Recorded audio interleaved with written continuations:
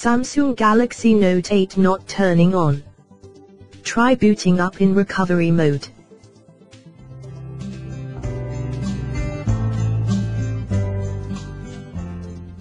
This is another environment you should try booting your phone up into should running in safe mode fail.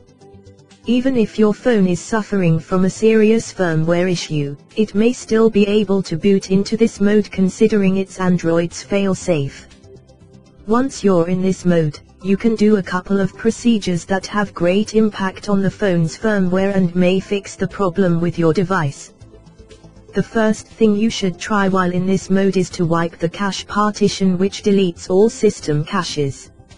It's very effective in fixing issues related to corrupt caches and files. How to boot your Note 8 in recovery mode and wipe cache partition. Turn off the device. Press and hold the volume up key and the Bixby key, then press and hold the power key. When the green Android logo displays, release all keys. Installing system update will show for about 30-60 seconds before showing the Android system recovery menu options. Press the volume down key several times to highlight wipe cache partition. Press power button to select. Press the volume down key until yes is highlighted and press the power button. When the wipe cache partition is complete, reboot system now is highlighted. Press the power key to restart the device.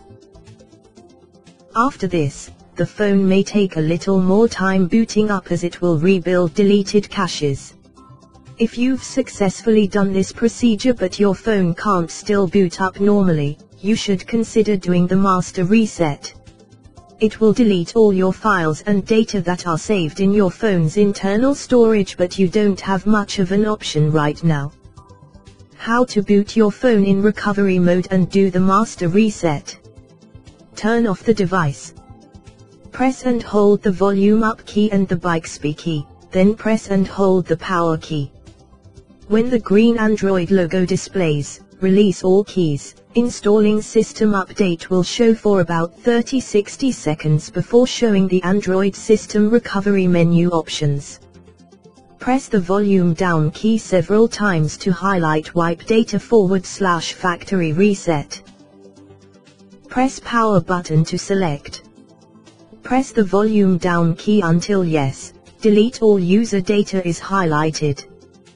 Press power button to select and start the master reset. When the master reset is complete, reboot system now is highlighted. Press the power key to restart the device.